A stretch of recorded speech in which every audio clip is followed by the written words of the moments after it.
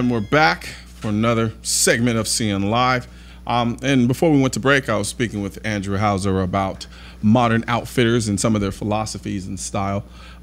Now, I first walked into Modern Outfitters here, the location they have here in Dallas, several weeks ago. And like I said in the last segment, I was pretty much blown away just with the atmosphere, the energy in the place, and all the stuff that they had as well.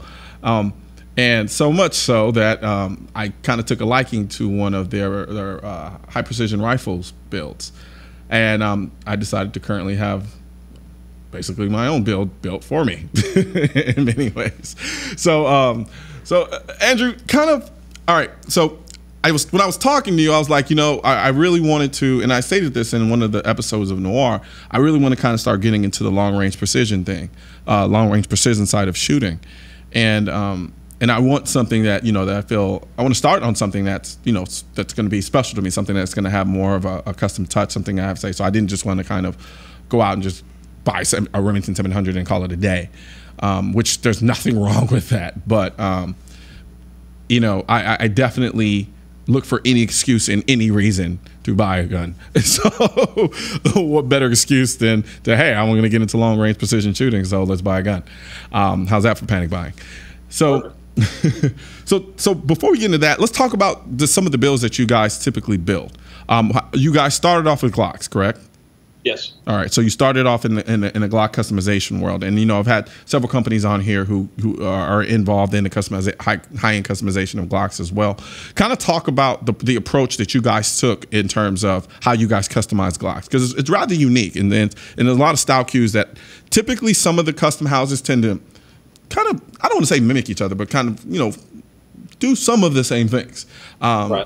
But that's not necessarily the case with you guys. So kind of talk me through what you guys were thinking when you decided to kind of start customizing Glocks.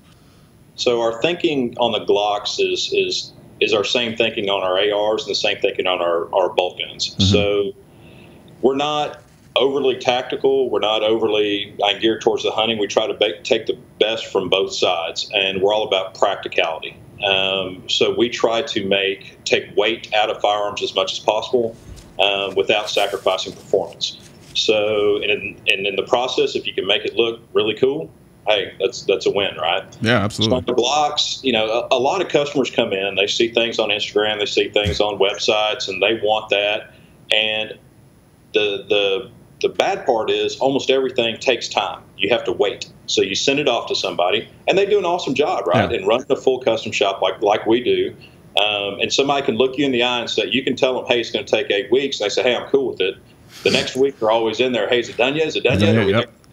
Yep. So our deal with our deal with our Glocks and several of our ARs and even some of our bolt guns is to do a true custom and do it in some popular configurations, but have it ready that you can walk out with it. The go-ready custom.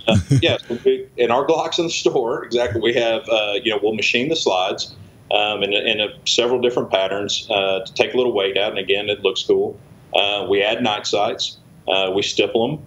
It includes one of our Kydex holsters we make, and then we Cerakote it in a variety of colors. And then before they leave, if they want us to change out the triggers or do something like that, we do it right there while they're doing their paperwork. We don't, you know, they don't have to come back.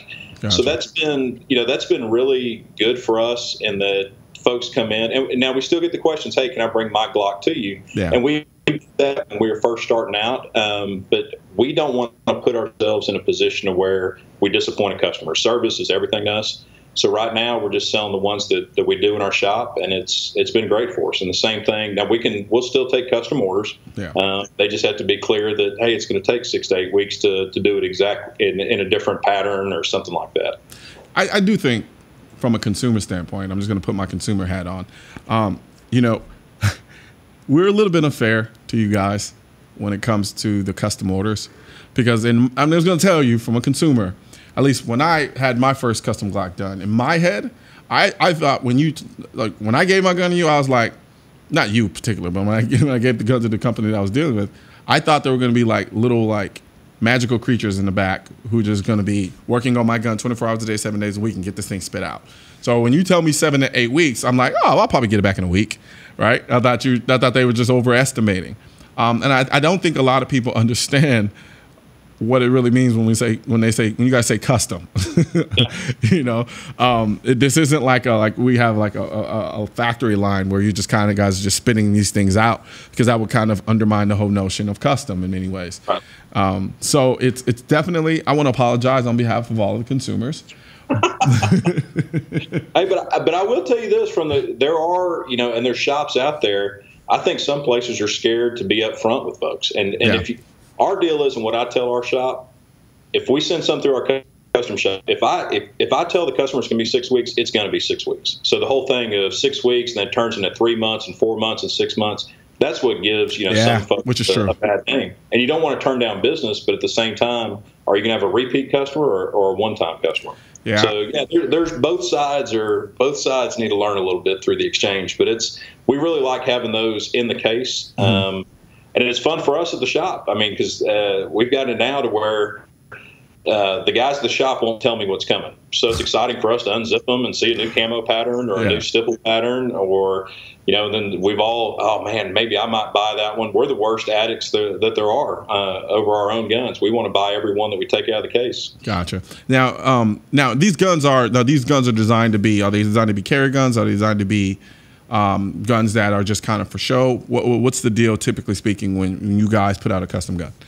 Anything we produce, whether it's custom, and everything we do is custom to some degree, are meant to be used. Gotcha. We want them to be used. So when you're talking carry, we modify the Glock 43 is super popular. We do some of the SIGs, we do the M&Ps, we do the 19. But whether it's our ARs or our bolt guns or the pistols, the reason we paint them the way we do, the reason we do finishes the way we do, and they've been through law enforcement trials, approval processes where we literally try to break our guns. They look awesome, but they're meant to run. They're meant to be abused. And if you break it, send it back. Everything we do has a lifetime warranty, and we stand behind it. And that's why guys will take them out and run them. That's awesome. So I want to talk about this MR1 precision rifle, right? The one I fell in love with when I walked into the shop. So I'm having a custom build. And first of all, I want to talk about the caliber, because we kind of discussed the caliber choice and option. My natural inclination was to go 308. You kind of sold me on the 6.5 Creedmoor. Let's talk about why you had a preference for a 6.5 Creedmoor versus a 308 in that sense. Yeah, so the MR1 is the brainchild of my partner, Eric Stubbs. So we're both, you know, even though we have ARs, we're bolt gun guys. We like shooting long range. We like hunting with them. We like pretty wood stocks, all that. When we decided we wanted to do our own bolt gun, and when I say do it, design the action ourselves, build it ourselves, do everything in house. We wanted to start at the top of the food chain versus the other way around. We decided to narrow it and only have 2 calibers as the introduction, and we wanted to limit it to 100 rifles that we were going to do this year. Again, don't be everything to everybody, but do it really well. So we came out to 308 and the 6.5 Creedmoor. 308, you know, we don't have to talk about that. It's been around, it's popular, it's proven, so on and so forth. The Creedmoor is one that we started playing with in the hunting realm and the long-range shooting probably a year and a half ago.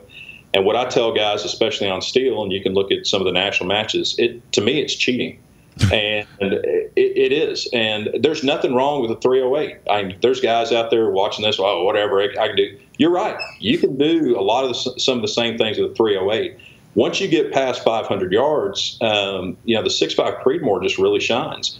And I've taken very, you know, novice shooters that take a long-range class for the first time, and with very, you know, anything, you know, I can make a shooter with the right tools, right? The right scope, the right rifle. But that caliber, especially whether it's in wind, whether it's at long range, the projectile itself, it's a javelin, and it just performs really well. And we've been able to do some things both in the hunting world and shooting steel consistently that we can't do as consistent with the 308. So we're in love with it. Now it's got its place, talk hunting scenarios, but especially when Hornady came out with their new ELD line of bullets, and really those were some of the first ones we tried with the 6.5 Creedmoor, and we saw what it did in the hunting arena at long range. Some of the new tests about how those bullets perform in gel at 150 yards, and they're basically performing the exact same way in gel at 800 yards.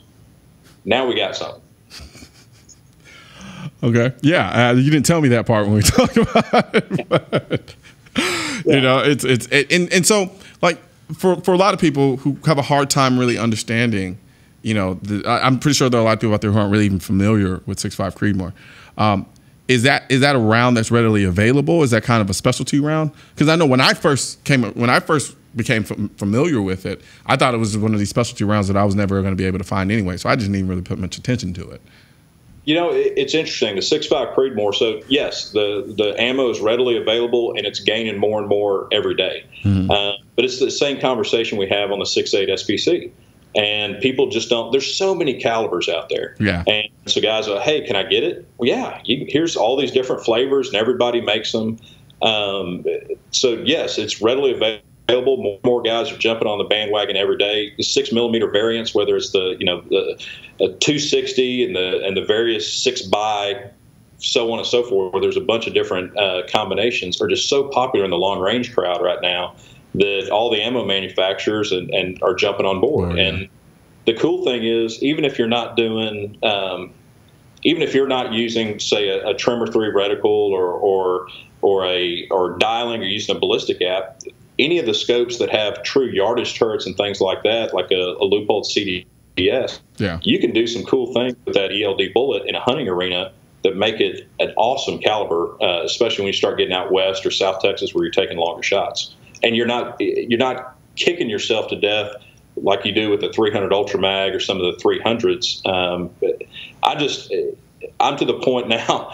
I don't want to be cold when I'm hunting, and I don't want to beat me to death. I don't need to put my hands with it and have a big boom and have all that recoil. Yeah. So now with the particular rifle that I'm going to be building with you guys, so what sets this particular rifle apart from all your kind of traditional precision rifles in that sense? Okay. So there's a lot of great gun makers out there that make true custom rifles, bolt guns, and then some guys that make what I'll classify as semi-custom, right? We wanted to design our action from scratch. Mm-hmm. So we went with a 3-lug design versus a traditional 2-lug. Our bolt throw is 60 degree versus the standard 90 degree. And because of the 3-lug and because of how we designed the bolt, it operates on a very straight push-pull. That once you're used to it, guys who have grown up shooting, whether it's a Remington or some other traditional 2-lugs, but once you're used to that straight pull, are super fast, the lockup is super tight. We went with an all titanium action, again, just because we wanted to, just to do something different. Yeah. It's distinctive with the hex fluting that we do on the bolts and on the barrels. We tin coated it, again, because we wanted it to be distinctive and stand out from the crowd. Yeah, well, it definitely caught my attention when I walked into the store that day. So I'm definitely looking forward to it. You guys, if you follow me on Instagram, I'm going to be posting progress pics as the rifle comes along. So, but I mean, and I really enjoyed speaking with you. I'm pretty sure you're going to be seeing more of me here since we are both in the same city now, and I will be visiting the store quite often. You might need to make a bed for me in there somewhere. But I really appreciate it, Andrew. It's been a pleasure, man, and I hope you have a good one. Well, we appreciate you and everything you do. Your rifle just came back from paint today, so pictures are heading your way. Oh, man, loving it already, man. I might not even make it to the next segment. Forget you guys. I'm going to look at the pictures. Thanks, man. All right, we'll see you. All right, and we'll be back. I'm actually really excited.